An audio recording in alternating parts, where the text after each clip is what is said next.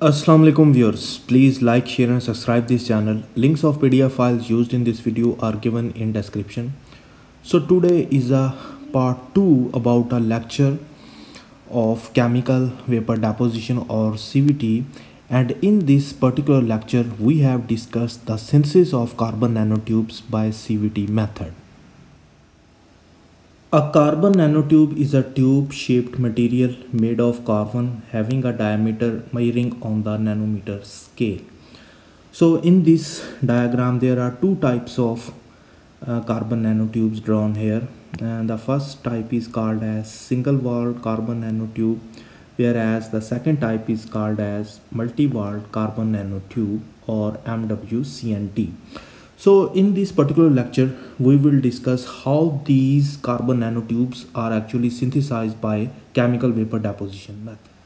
Actually, there are various techniques for producing both single wall and multi-wall carbon nanotubes, and all of them have their advantages and disadvantages. So generally they can be classified into two types depending upon whether they require high or medium temperatures. So the methods involve are laser ablation, arc discharge and chemical vapor deposition. So we will discuss only in this lecture the chemical vapor deposition method of synthesis. So chemical vapor deposition of hydrocarbons over a metal catalyst is classified as a method which has been used to produce various materials of carbon such as carbon fibers and filaments for over 20 years. It is a versatile method that can produce bulk amounts of defect-free CNTs at relatively low temperatures. So in this process, thermal decomposition of hydrocarbon vapor is achieved in the presence of metal catalyst. Hence, it is also known as thermal CVD or catalytic CVD process. So a typical setup for CVD for the synthesis of carbon nanotubes has been shown in this diagram. So a substrate material, which is a green part as shown in this diagram, it is made up of material like quartz or alumina. It is cleaned well in preparation for the catalyst deposition and is placed in a tubular furnace. A porous substrate generally is used, and it enhances the rate of carbon nanotube growth because of the large porous surface area. A catalyst like iron or nickel is deposited on the surface of this green color substrate. So here the blue dots are actually representing the catalyst. So a catalyst like iron or nickel is deposited on the surface of a substrate through thermal evaporation. The furnace is maintained at a temperature between 600 centigrade to 1200 centigrade. So we are using both sideways heating for this tubular vessel. So the temperature is around 600 to 1200 centigrade.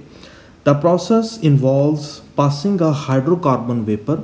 Now here we are seeing here that this hydrocarbon gas is acting as a precursor, and this hydrocarbon vapor may be acetylene, ethylene, carbon monoxide, etc. So in case of liquid hydrocarbon like benzene, alcohol, the liquid is heated in a flask and an inert gas is pushed through it, which in turn catches the hydrocarbons. So the precursors may be of two types, like they may be gas or they may be a liquid. However, if there is already a gas, then we pump this gas along with some inert gas into the furnace. However, if there is some liquid, then first it is heated in a flask and then inert gas is pushed through it, which mix that liquid with it, and then that is sent to the reaction chamber inside the chemical vapor deposition vessel. There are some examples in which solid hydrocarbon is also used as a CNT precursor, and that solid is directly kept in low temperature zone of the reaction tube. So the volatile materials such as camphor, naphthalene, etc. directly turn from solid to a vapor and perform CVD while passing over the catalyst kept in a high temperature zone.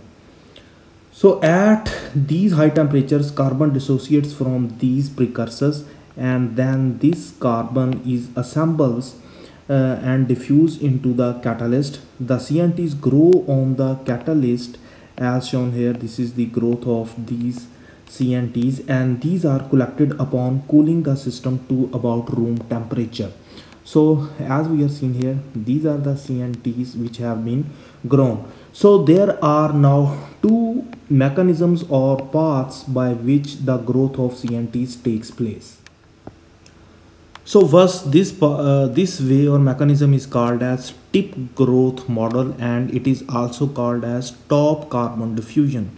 So the decomposition of the carbon source on the exposed surface of the metal catalysts result in the formation of carbon species. They dissolve on the surface of the catalyst and diffuse through the surface of this catalyst until they precipitate at the end of a catalyst to form this nanotube. Now the catalytic particle sites always stay on the top of the growing nanotube. So now we are seeing here that this is the precursor. It is getting adsorbed on the surface of the catalyst, then it is passing through its surface, and the growth of the carbon nanotube is at the base of this catalyst. Now the new carbon atoms are joining together. In this way a carbon nanotube is formed here like this, whereas the catalyst remain on top of the carbon nanotube.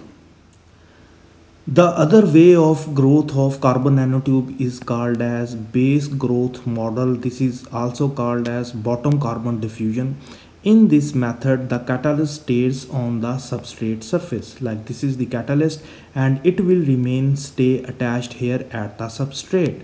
The carbon species dissolve in the catalyst and diffuse through it until they precipitate on top of this metal particle, and then further growth of these carbon nanotubes takes place on its surface. And so in this way, this method is called as base growth model or called as bottom carbon diffusion method. Formation of single wall carbon nanotube or multi-wall carbon nanotube is governed by the size of this catalyst particle. So if the particle size is in a few nanometer range, then single wall carbon nanotube is formed. But if the particle size is larger than this nanometer range, and if it is larger than multi-wall carbon nanotubes are formed.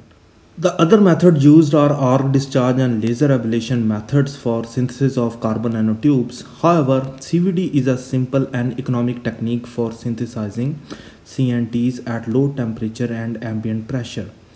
In crystallinity, arc and laser ablation methods are superior as compared to CVD.